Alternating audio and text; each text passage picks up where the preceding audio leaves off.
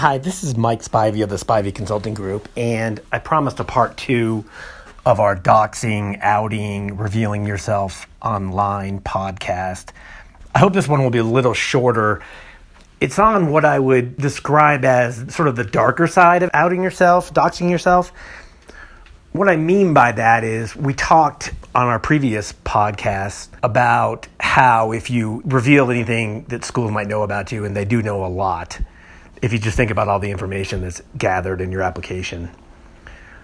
We talked about how if later on during the cycle, if you said something like, I'm just using Princeton Law School to get more money, I'll never go there, then the admissions people at Princeton Law School might be keyed in on seeing their name, then start going through your post history, figure out who you are, and might be less inclined to admit you for yield protection reasons. But there's another part that comes into play, more rare, and I will compliment this generation of applicants. I actually see, sadly, ridiculous, immature, insecure, nasty, repulsive behavior on message boards more from people in their 30s and their 40s, even in their 50s, than I do from people who I interact with on a daily basis, which is mostly people, around age 20 to 27 on Reddit. But you do from time to time see people say things that they shouldn't say, that I wish they wouldn't think. And at times it's so offensive or repulsive that it clues in sort of a stampede of admissions officers to make note of. Someone asked me online last week if admissions officers ever talk about applicants together. The answer is pretty much a hard no. It's arguably, particularly if you reveal data, scholarshiping, etc. I'm not an antitrust lawyer, of course, but it could be considered as a violation of antitrust laws.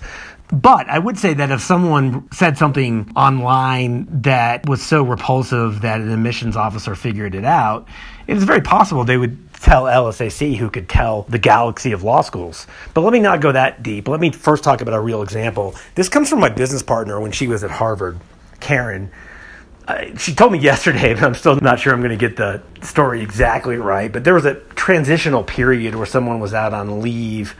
There was a brand new dean of admissions. The two people running the admissions office were female. And Harvard goes rather slowly at times, every year, no matter who runs the admissions office.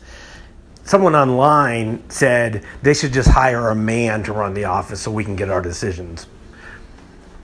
So I mentioned yesterday in my podcast that how much time admissions officers dedicate toward figuring out who is the person that said what is often a reflection of how sensitive the admissions people are to the comment and how amped up they are by the comment. Well, Karen, my business partner, listened to my podcast and said, you better believe that we were amped up by that comment, and we dedicated a lot of time and resources to figuring out who that person was. That's a good example. So why would someone say that? Well, they just want, in this crazy world of snarky comments and upvotes, my guess is that, this is years ago, and obviously I don't know the person. They didn't really think that having a male running the office would expedite the admissions process. I hope they didn't think that. But they thought it would be liked and funny and people would upvote it. Well, what it really did is probably get them flagged by Harvard. And what if they had a 174 and a 4.0 and had worked really hard for those over a 4 or 5 year period and threw it all away because of a stupid comment online? There was someone 3 years ago who was obsessively harassing me to answer a question that I'd already answered it, so I wasn't just going to keep repeating myself.